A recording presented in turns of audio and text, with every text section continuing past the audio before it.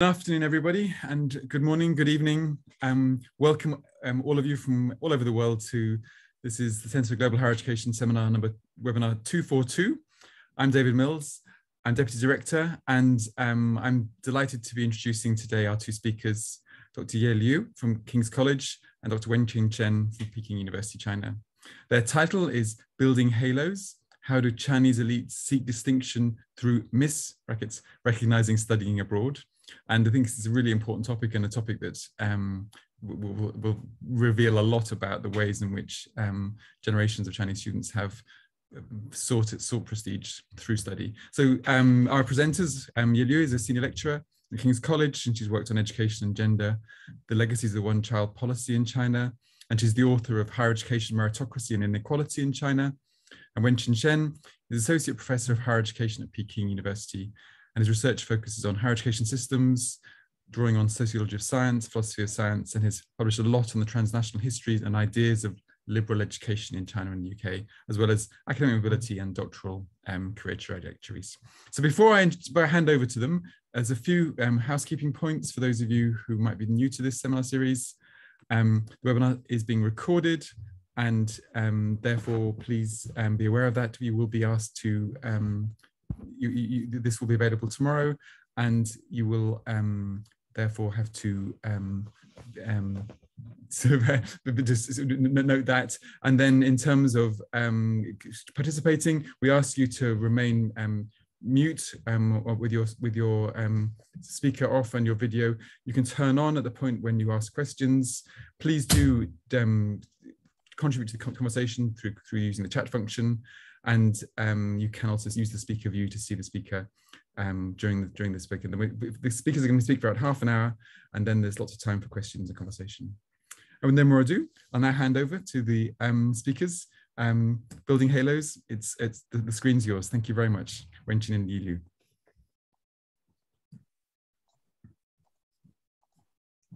Thank you so much, David, for kind. Thank you, David. Can you hear me? Yes, yes. Excellent. Thank you so much for the introduction. It's our pleasure to be here today to share our research. We're just going straight to dive into our research. We're going to have a kind of traditional script before a research presentation. We're going to talk a little bit about why we did this research. I'm going to highlight some gaps in existing literature on international students and Chinese elites. I'm going to talk about our data. Then we will share our findings, why we frame this research as building triple halos.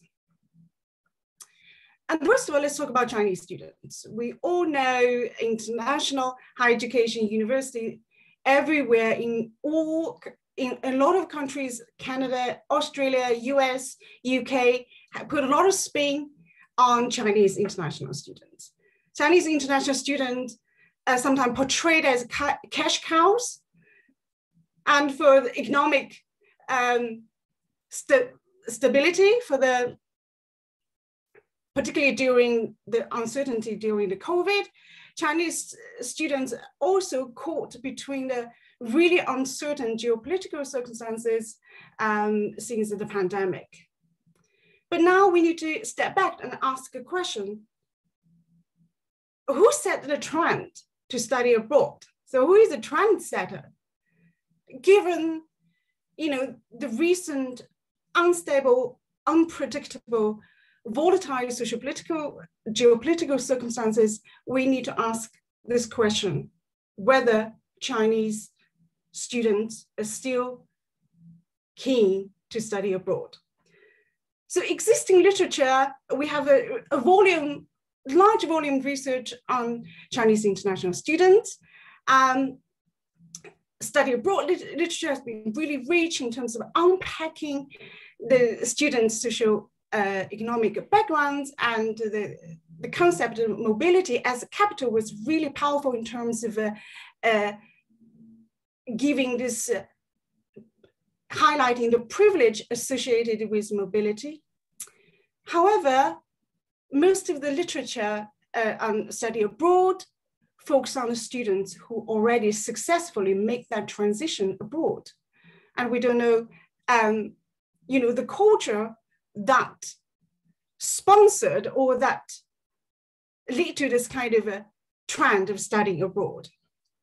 On the other hand, we also have a lot of very interesting studies on elite students, particularly from US, and the study on Oxford and St. Paul in France about elite students' aspirations and impact on their transition to the labor market.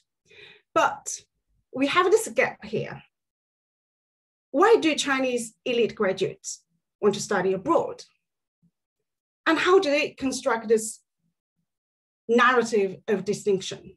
So we have no Chinese, particularly cultural elites, has a long tradition of studying abroad. We have Qian Zhongshu, who studied in Oxford, and we have Ju Jimo, who studied in Cambridge. So they were literary legends. But why contemporary elites still consider study abroad as attractive pathway to distinction? So we're going to just talk briefly about the theoretical and conceptual framework which inspired our research.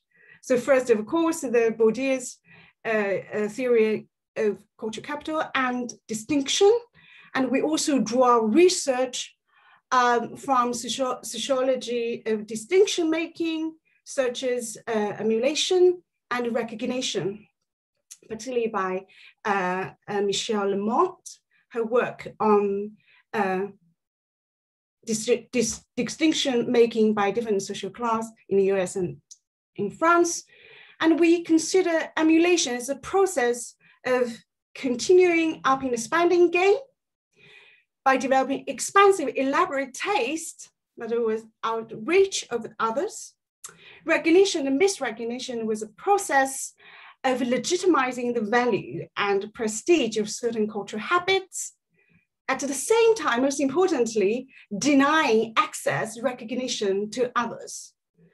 And our theoretical framework, also conceptual framework, also inspired by the feminist philosopher Sally Haslanger's three sequential approach to conceptualize distinction in the Chinese context.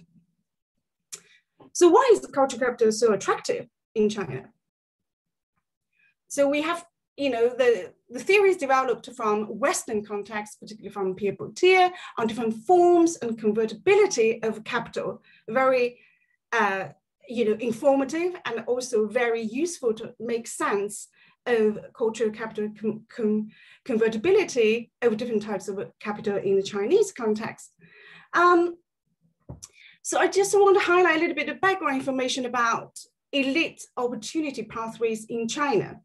So during the market transition, Chinese party elites captured premier access to new economic opportunities and transformed themselves into corporational elites.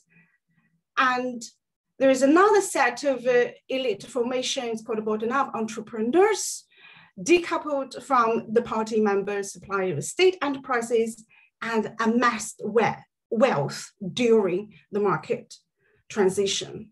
However, market transition period was swept by another phase we called education-based meritocracy, where even party elites, political elites, seek to legitimize their positions through credentials, through very systematic party schools, and also through academic degrees. Just give you a very interesting example. This is a data from China lab, which is a very sophisticated data source on China's political elites. And you can see the 19th Politburo Standing Committee level members and their level of education. So traditionally, the party members, party elites educated from the party school, but since the last 2 decades, party members, particularly those in the party leadership, still seek academic credentials, and some got PhDs, and current President Xi Jinping had a PhD from Tsinghua University. And also, entrepreneurial elites and corporational elites also seek educational credentials. The current, just give you a very relevant example, Meng Wanzhou, the deputy Huawei CEO, recently caught between the recent China-Canada diplomatic war, and when she was arrested, and she said, "I will do a PhD." Okay, by articulating this idea of doing a PhD, and she associated herself of her legitimacy as, you know, as merit-based entrepreneur, merit-based corporational elites, rather than the traditional elite from, you know, bred from nepotism. So it's, culture capital is very attractive in the Chinese context, and because of the culture capital conveniently legitimize the power privilege of political elites and corporational elites, and also because of China's deeply rooted ideology of meritocracy, become this kind of, gives it this brilliant culture of importance of a degree. But having said that, we also need to talk about why studying abroad. Why elites need to study abroad to justify it, to up the game of distinction. So we choose Peking University, Beidang, as a case study, and just to unpack the mechanisms that produce this culture of studying abroad, particularly by elite students, and how they author a distinctive language of distinction, which includes certain type of candidates and deliberately fend off challenges of the others. So now I'm going to hand over to Wenqin, and he's going to talk, Professor Shen is going to talk about our research design and talk about the findings from a survey study. Thank you, Dr. Liu. And I will talk about the research design, because our study is we use a mixed method, and the study include a quantitative and qualitative session. And the qualitative part is already published in Studies in Higher Education, and the qualitative research is still under review. And the questionnaire survey was sent out in 2017. And in this survey, we target the total population of Peking graduates on that year. And in that year, there's a total number of 3,074 students graduate in that year. And we sent an email to all those students. And finally, we succeed response from 1,417 students. So it means that the final response rate was high. The response rate was 14.6%. So I think, and also we compare the sample with the population of the PKU graduates, and the sample was quite representative.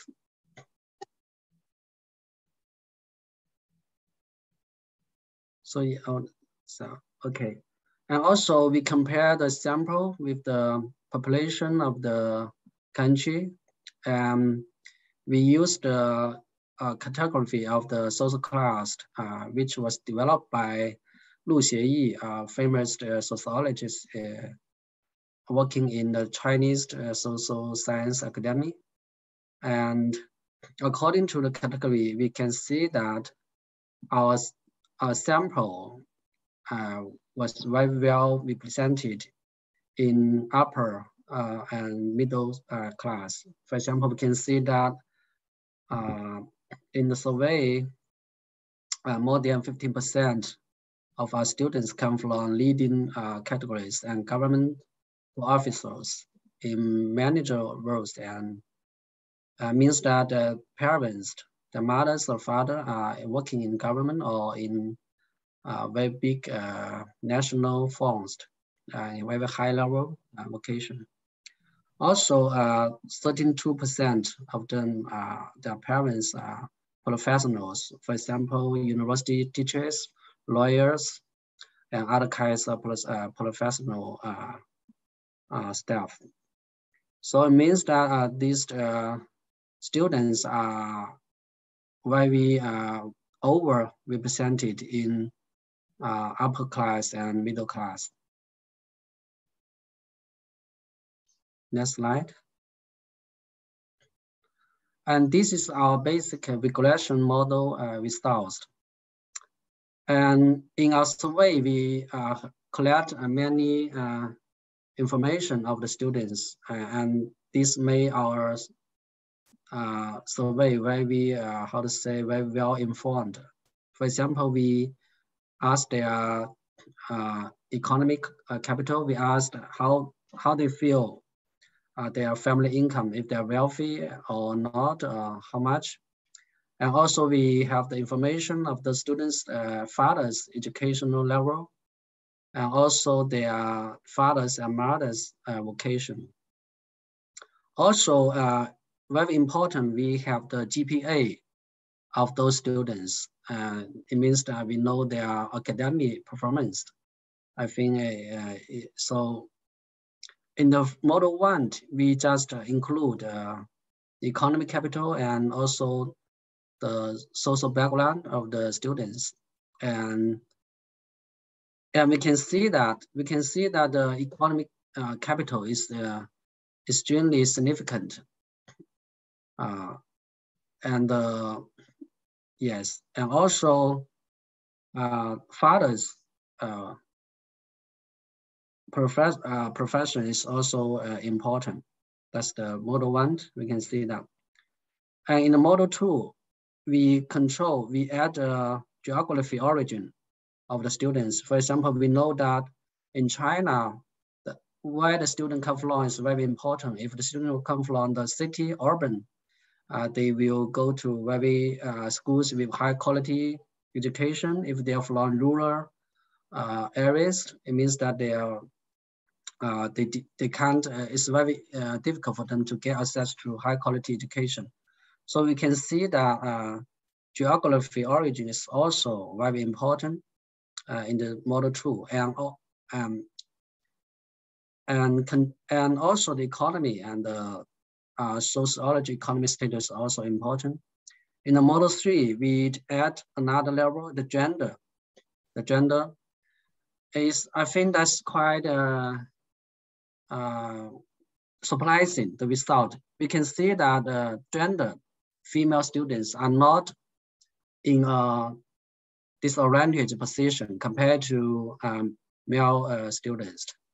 Because what's the reason? Because it's the years doing a lot of research about women in China, especially the one kid, one child generation. Because a lot of girls are from urban or from cities.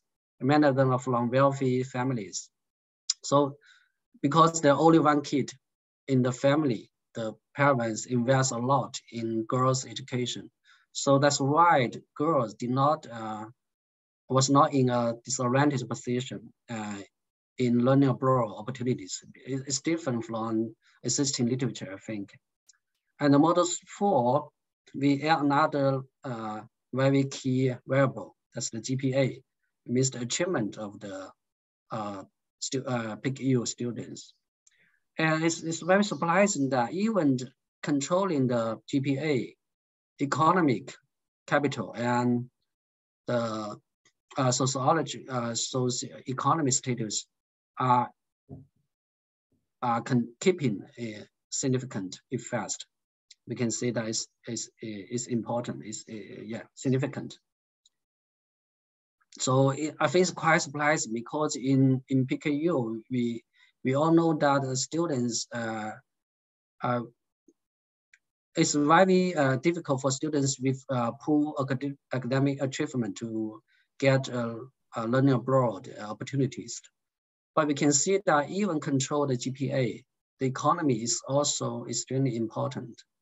Finally, the model 5, we add another variable, that's the prior experience. It means that if they have international learning experience during their college years or before college, and we can see that this variable is also significant.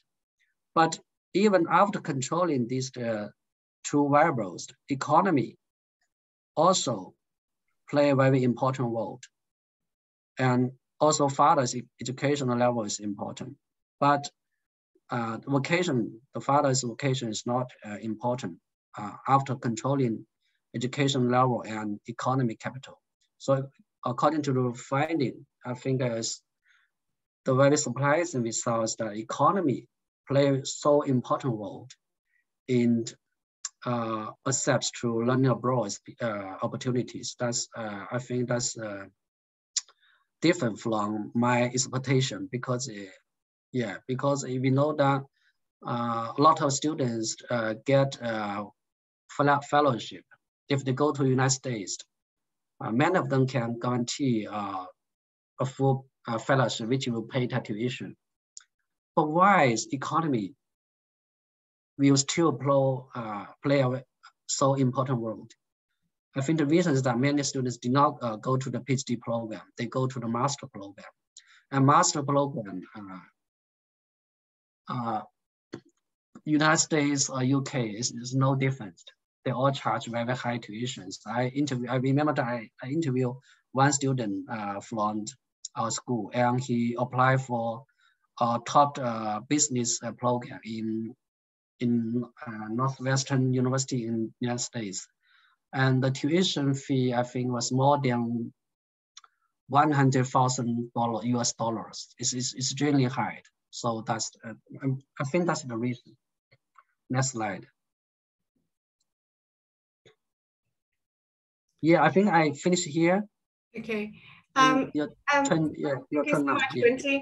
So I think Wenqin highlighted the statistical findings from our survey study, and in particular, he highlighted this kind of when we compare the entry level and exit level, so students' background when they enter the Peking U and when they exit Peking U in terms of study abroad intentions, and we found economic capital played a very important role, and the proportion of students studying abroad more likely to be from the party elite family or from corporational elite. So economic capital, and in China it's very difficult to distinguish political elites and the corporational elites. And so the Wenqin just highlights as a very important finding of economic capital, which kind of used as extra gain to find out challenges from less well-off families and those from professional families without adequate economic resources. And the second part, to follow up, because our survey study had a lot of unfinished stories, so we wanted to explore further by following up with a qualitative research design. So the three components in our qualitative data: 33 in-depth individual interviews, 1 month documentation of what we call this poster culture in an undergraduate student hall, and observational data from 11 study abroad events advertised in this poster and relevant study abroad seminars. So I just want to briefly talk about how we did this interviews. We interviewed a student list twice, and semi-structured interview lasts around an hour and a half or to 2 hours, all recorded with student consent and all students' identity, and their fields of studies were anonymized. We use pseudonyms and codes. Our research assistant, Wenqin, spent a whole month documenting, taking photographs of all the posters put in this undergraduate accommodation hall. We choose this particular hall because all 6 levels, all undergraduate students. So they're very kind of exposed to this kind of on-campus poster culture. And she took a total 192 photographs, captured 578 posters, and of which 507 included can be categorized as study abroad seminars or networking or meet and greet events. Subsequently, we attended 2 events advertised through this poster and went to another 9 relevant events to find out what we call the campus culture of study abroad. So the first finding from the 3 sets of qualitative data is what we call educational emulation. We want to emphasize the students who express strong desire to study abroad, or very keen, already had plans, already had offers to study abroad, already pre-recorded their aspirations before they come to Peking U. So that's just, this finding is very important because it, really pushes to think about the whole hierarchical culture, hierarchical nature of China's schooling system, particularly those students from national elite schools, Beijing Sizhong, and this kind of a really national competitive elite schools. So their aspirations recorded, and they mentioned that they had the seminars, events, even in high school, when they met their study sisters, 学哥学姐, who already were PhD students, particularly in Ivy League universities. And study abroad was used a way to increase their competitiveness, increase their advantages in relation to other Peking U graduates through the narratives authenticating merits, establishing unit elite networks, and achieving unique cultural capital, and they called it Geju. I just want to give a few examples of how they use study abroad as a very important way to find out challenges. So Menggang Xu Menggang is a 22-year-old undergraduate from information technology, shared his uneasiness with those who were not Peking undergraduates, but obtained postgraduate degrees from his own department. And in his words, they are inferiors. They failed the Gaokao, but they managed to find their way to the graduate school, which is not as competitive as the Gaokao, and what an insult to us. So for the Peking U undergraduates, probably very similar to this in Oxford and Cambridge, undergraduate degrees are kind of, they play the golden card, the value of their degree. So the Gaokao is the ultimate selection of merits. Those who bypass Gaokao were not real talents.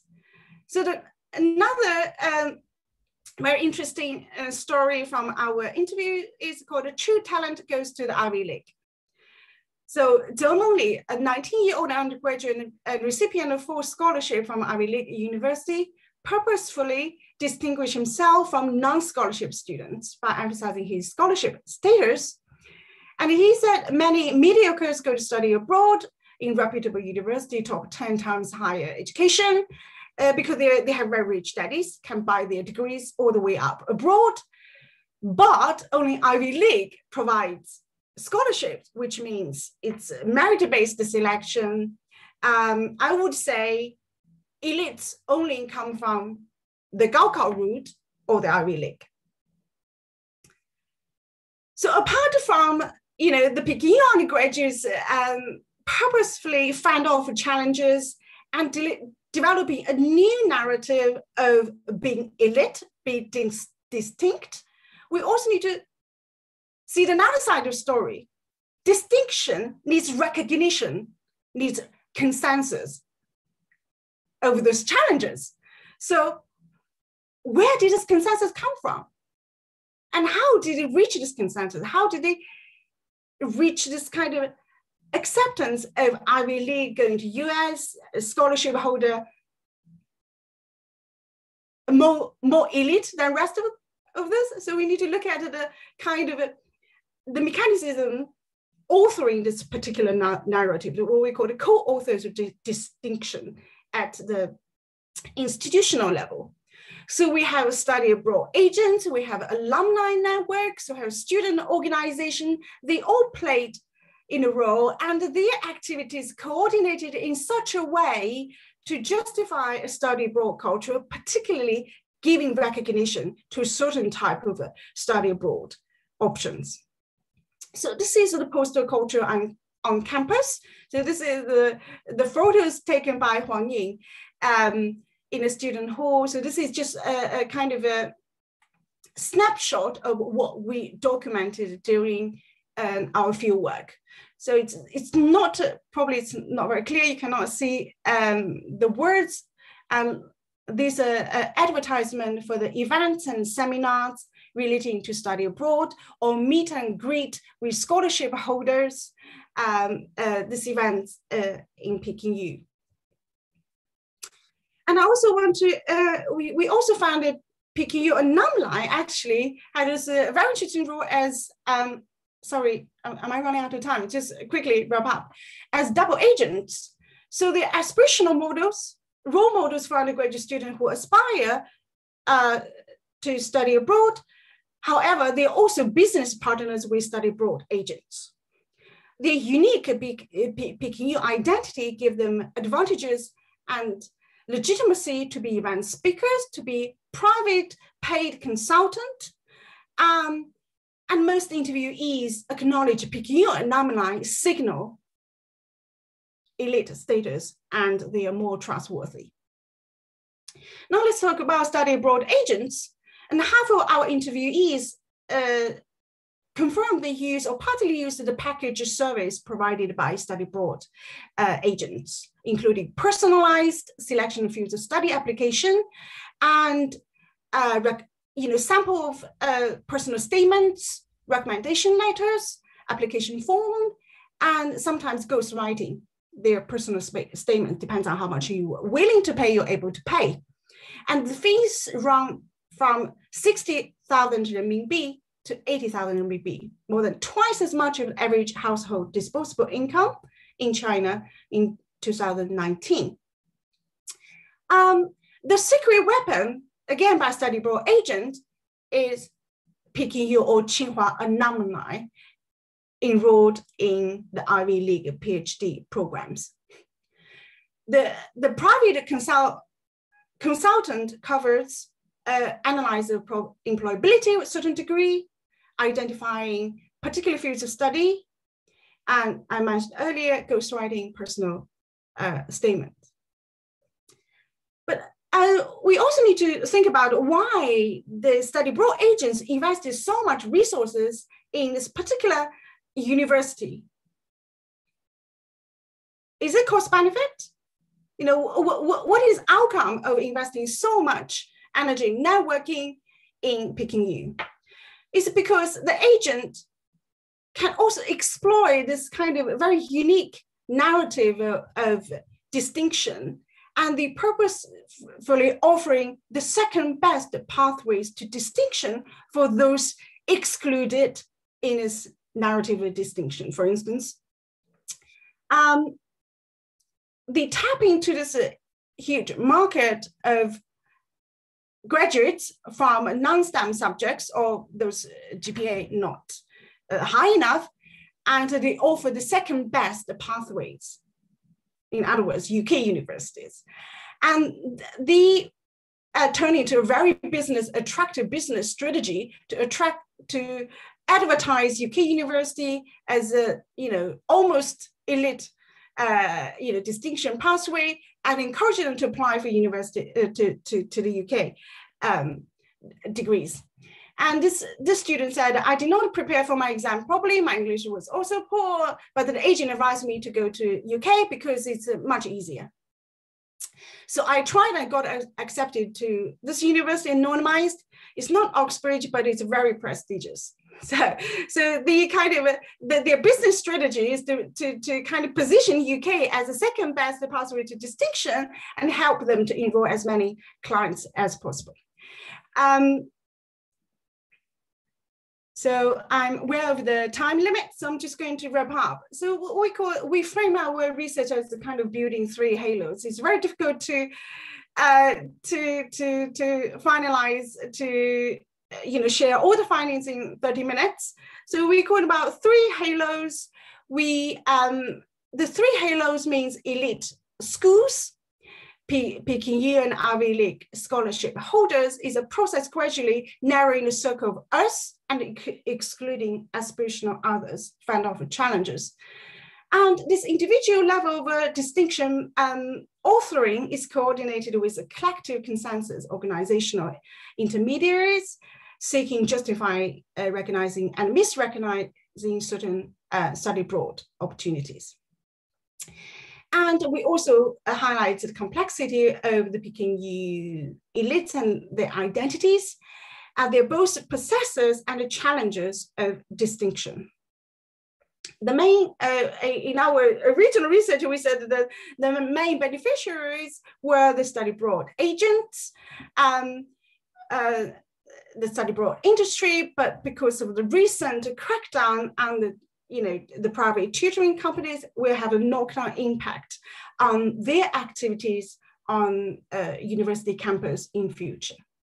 Okay, that's all. And thank you very much. And I look forward to your questions. So I'm going to stop sharing my screen. Yes, please. That would be brilliant to do. Thank you very much.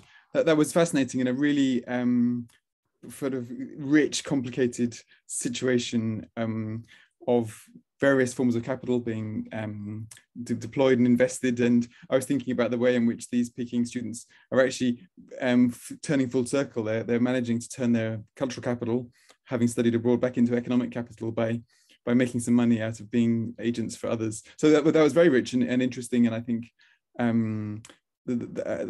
I have a number of questions, and but my job is not to fire off immediately. So I'm going to ask Yin Yang to start, please.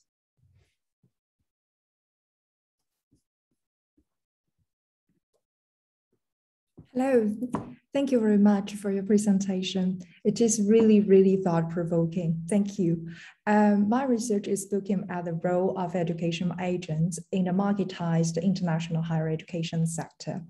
And your presentation mentioned a bit around it. So I really want to know, based on your initial impression of the interviews, do you think students from Peking University are influenced by agents' advice?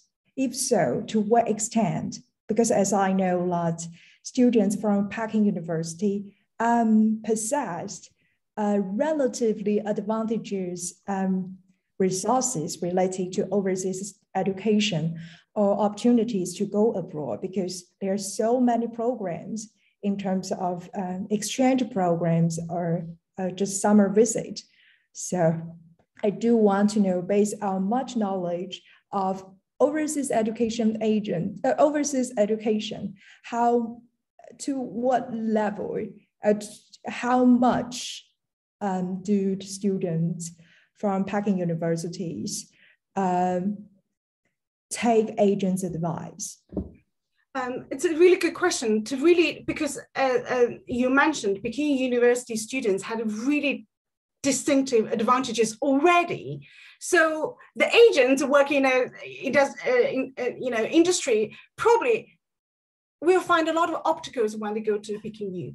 They cannot, the agents, what we call the market agents, in the industry agents might not survive in the Peking U. They only become successful when they team up with Peking U alumni, so the scholarship holders. So they provide this kind of role models and also advice for students. So in another way to put it, the agents become successful only they pick back on Peking U alumni in Peking University. So this might not be representative in other campuses, So because our research only look at how this kind of language of a distinction was produced and written. So I don't know if that answers your question. Yeah, can I follow up? Yes, I have another follow-up question, sorry. Given characteristics of students from Peking U, they are, in terms of academic abilities, it seems they are a kind of a competitive applicant in application games. Do you think they need agents' assistance to make them more distinguished in the application games? So in some of the interviews, we found the students, they already had, they tick all the boxes. They have no problems. So they hired agents because they want to outsource certain activities, such as doing the forms, sorting out accommodations, and orders of what they call the legwork, so they could concentrate on getting that examination done.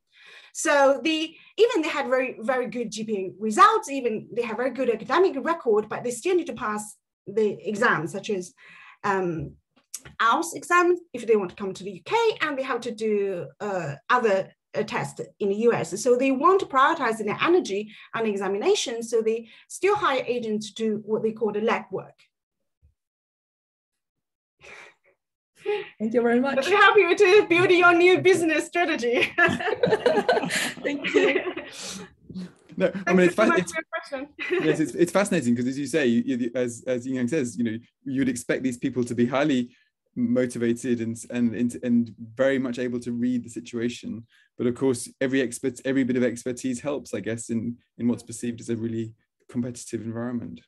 Yeah, we also want to emphasize, even Peking students, they still feel anxious because they constantly see, students from other university going abroad, studying in UCL, for instance, study LSE, and whether their PQ degree is good enough. They have this kind of anxiety. That's why they want to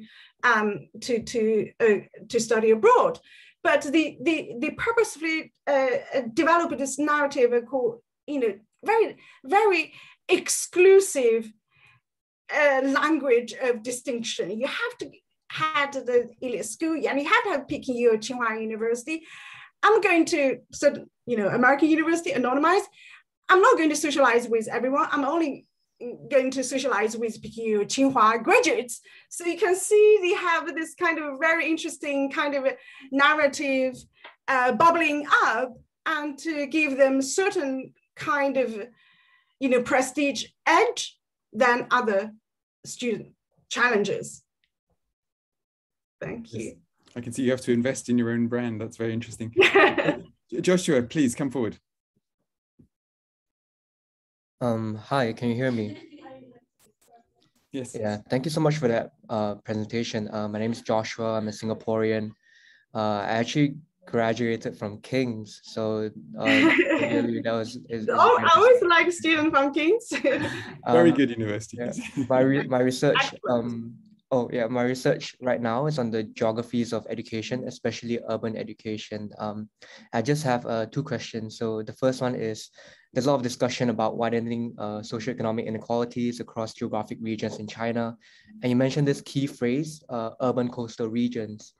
Does the constant flows of elite study abroad students from urban coastal regions in China further widen these socioeconomic inequalities across geographical borders? And my second question is, for the case of Peking University, just to challenge a bit, to what extent will you call the outflow of students a study abroad culture as compared to an urban cosmopolitan culture as seen across cities like London and Singapore? Because you spoke about the influence of Peking University on student aspirations to study abroad. So just wanted to hear about how living in the city of Beijing might also influence their study abroad aspirations. Yeah. Thank you so much for your question. I will start, then I will ask Wenqin to add. Is that okay? So the first question, absolutely. So the China is at a crossroad of going towards more kind of competitive, more, you know, kind of almost like a toxic competitiveness driven culture, and or building a fairer or more egalitarian society. That's why the recent whole social policy, specifically, you have seen recent, you know, policy change, such as, you know, completely crack down the private tutoring sector, and, you know, taming the really powerful digital enterprises, send a really strong signal from the government to commit to a kind of a welfare kind of model of development.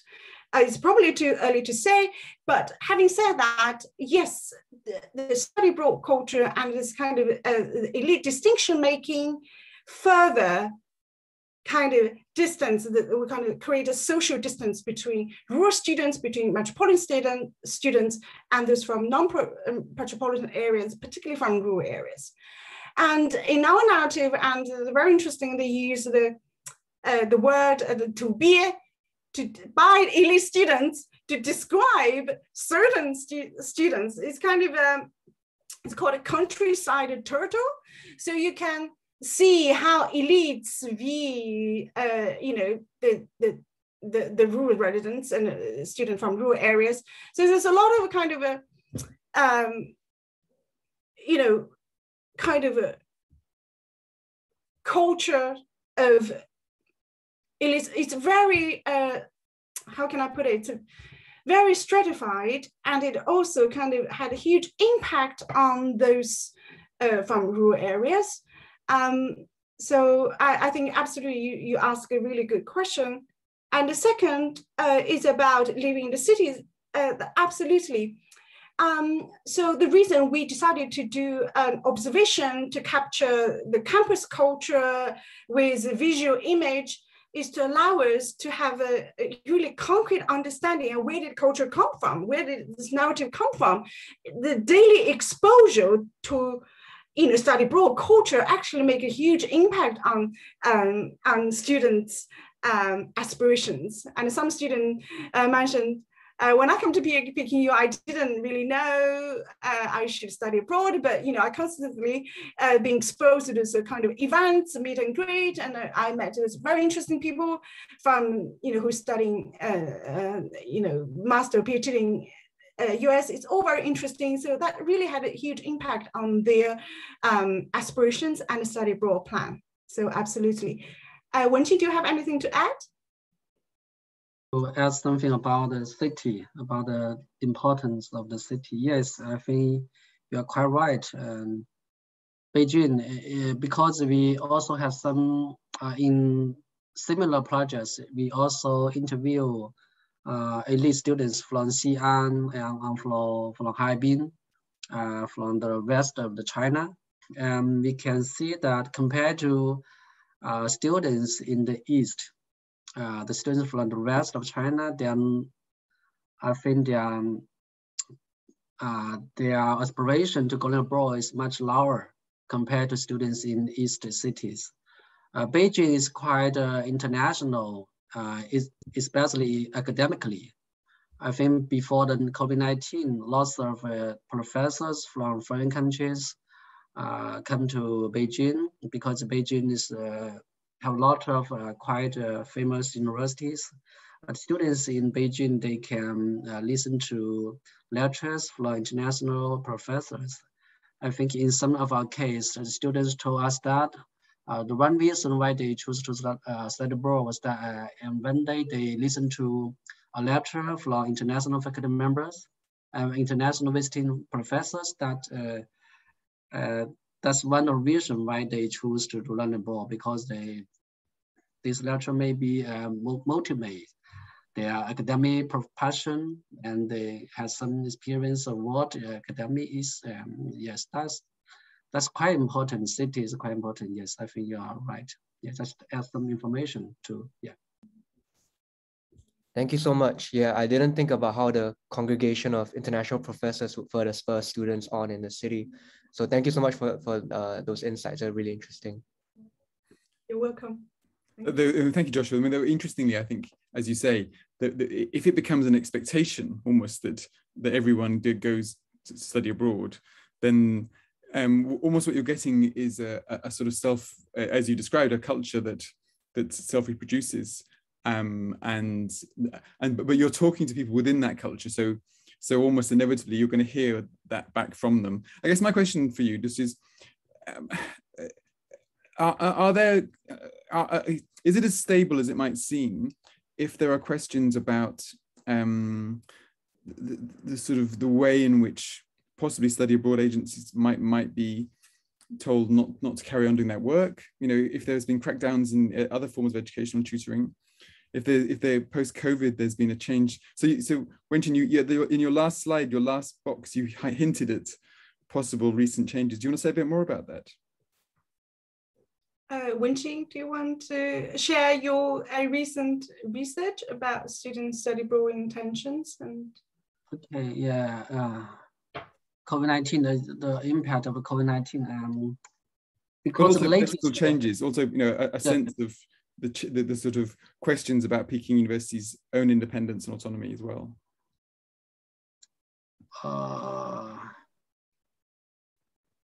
I think last year there's not a big change of study abroad phenomenon, but this year is still to be seen.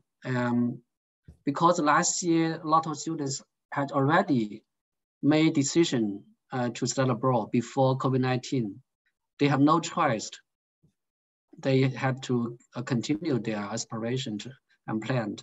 But this year they have more options. They have more choices. They can stay in China, and also maybe I think there's some changes, especially according to statistics of the Tsinghua University last year.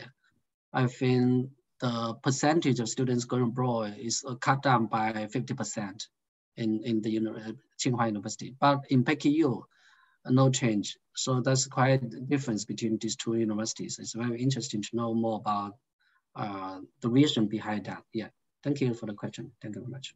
Yeah, that'd be fascinating to learn more about. But I mustn't ask any more questions because we have lots of people who want to ask questions. So Marta, perhaps you could come in, please, and then Siqing, and then Kundai.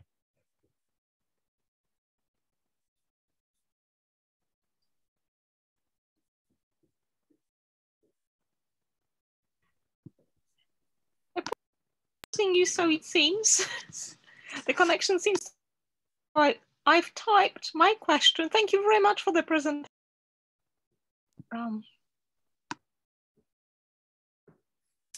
So Marta has given me her question in case the connection doesn't come back. Shall I ask her question, and then if she can get in, she can join in the conversation. So the first question she asked was, are there any trends in relation to particular disciplines in recent years? So are students changing in this search for distinction? Are they changing the sorts of fields they're applying for, such as a move towards life sciences, biotech? I guess what's interesting here is, and perhaps you would take a bit more about this, Peking University is traditionally very strong in the social sciences and humanities, isn't it? So, and then Tsinghua is probably more of a science-led university, is that fair? Yes, PKU is strong in humanities and social science, but PKU is also very strong in natural science, especially in mathematics, physics, and chemistry.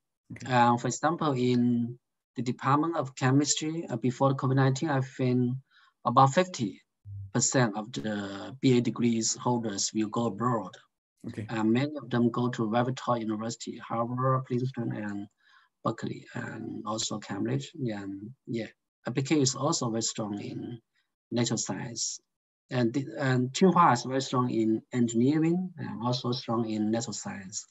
Yeah, that's the, and also the culture different between these two universities different.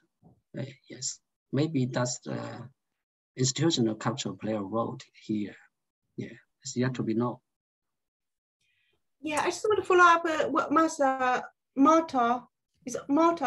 sorry if I pronounce your name correctly. So you ask about the trends in terms of selections of fields of study. So that's a really excellent question, So we need to look at the Peking U students, the entry level and the exit level abroad. So the entry level, they're affected by the government, the flagship programs. For instance, you know, the life science, the biotechnology, information technology, and a lot of STEM subjects were set by the government as flagship programs. So that it already affected the student selection during the Gaokao, during their entry to Peking U. So, and the government, when we look at the government flagship programs, is also, and this STEM subjects in a way allied with some really strong fields of study in the Ivy League, for instance, Stanford and other, you know, universities strong information technology or biotechnology. So the student who actually, the one student we interviewed gave us really interesting example, and he said, I'm not worried about you know, scholarship because my field, I think it's a biotechnology, was already very competitive during the Gaokao, and all my what they call it, the previous classmate, the mates from the same department, very likely to get a scholarship to go to US to do a PhD after undergraduate. So he said this kind of it's kind of privilege already built up during their entry at the Peking U that would help their transition to study abroad as a scholarship holder. So that's a really distinctive field. So to just a long story short, STEM still much more prestigious than social sciences and humanities. But on the other hand, I'm very positive they cannot survive without us. So it should be, you know, they cannot make sense if we don't, you know, explain things clearly to them. So I don't know if that answered the question, Marta.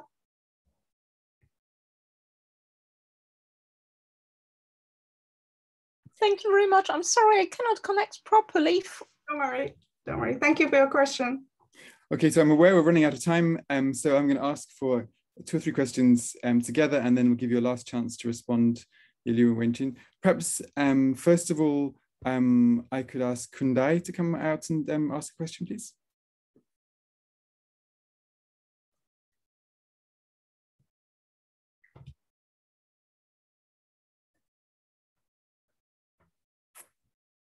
And Kundai, are you there? Yeah. I think he already typed his question in the chat. Yeah, can you respond to Dr. Kun? Dr. Dai's question is on the white. Sorry, I haven't seen it. Okay, so I'll read the question out. So it's asking about the theoretical frameworks. Oh, you talk about, okay, I saw your question now. You ask about the theoretical concept to frame the study, whether we could provide a new theoretical lens. So yes, it's a really good question. We constantly kind of in a kind of a long journey of discovering ourselves, you know, as a Chinese scholar, as a scholar from a very different context, how we use the theories primarily produced from Western context. I talk about the Bourdieu's cultural capital and distinction making, and the research, you know, emulation and recognition. I think they are really, you know, helpful conceptual kind of a scaffolding for us to do research to make sense of our data. But having said that, we also need to recognize how can we explain this, you know, this almost obsession of a meritocracy and this obsession with, you know, credentials and the degrees by Chinese elites. You know, how can we develop a new theoretical framework that, you know, become an umbrella that could help us to explain the merit-based selection, the attraction merit-based selection through cultural capital framework and through the recognition, the emulation and recognition, misrecognition kind of a perspective. So hopefully our research will make a small contribution to push the theoretical boundaries, but we're still working on it. We can't promise a big sea change in Nobel Prize winning theory, but every small step matters. Yeah. Thank you very much. Thank you. Okay, so two last questions. I'm going to read out one of them from Ahmed Maltani, and he asks about the role of Western universities in supporting the consultants and the agents, and whether they are partly trying to sustain their intellectual dominance. That's an interesting question. So the perspective really more of from the perspective of universities in the US. And then Xijing, you'd like to come forward and ask a question, please?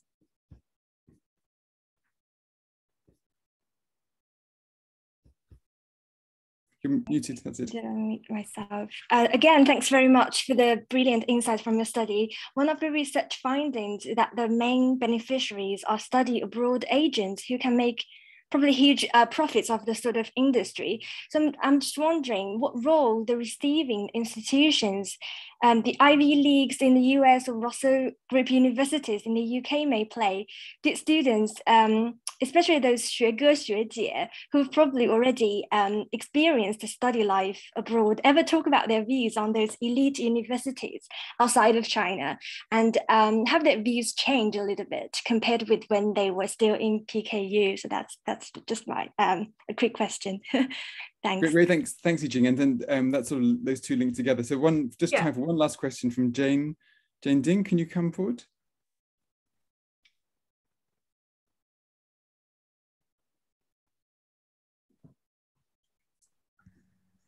Hi, could you hear me? Hi, yes, Jane. Yeah, my question is actually due to the intention of students who like to study abroad, especially for these elite students who have already got their undergraduate degree in Peking U. So that's simply due to the attraction from Western universities, or some competition. In China, we got fierce competition. If they want to further their study, or perhaps they better treatment when they return. So do you got any idea about the motivation for students study abroad? Okay, great question. Why people go and what their motivations are. So you have 2 minutes really to respond. Thank you very much. Hopefully I can, I will have a go that Wenqin can just jump in. So there's two questions really good about the role of Western universities in kind of, underwriting this whole prestige narrative.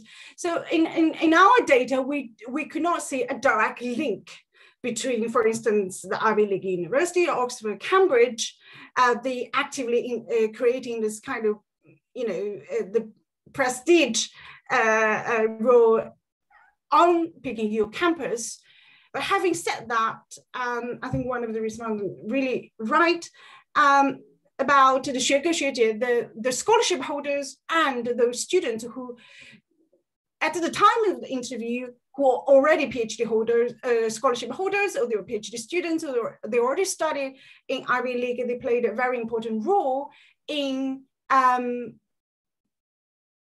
articulating a story, and in a way, in a most positive, on the most positive light of studying abroad.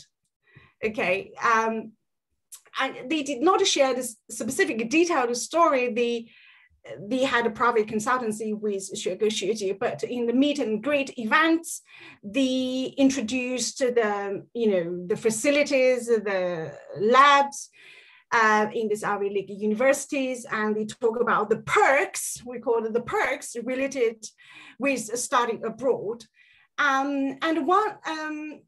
So we haven't seen this kind of a direct recolonization kind of intention from Western universities. But what we want to ask a question, are Chinese students willing to be recolonized?